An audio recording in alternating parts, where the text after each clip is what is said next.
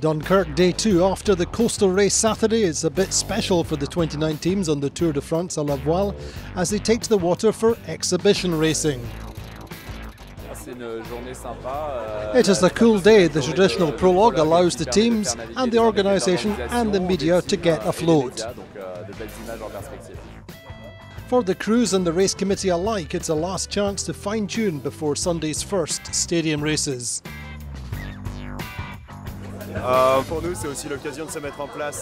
For us, it's a chance to practice manoeuvres, to fine-tune communication and to prepare for stadium racing, which is all unknown with 15 boats for us. And it's cool to have guests on board.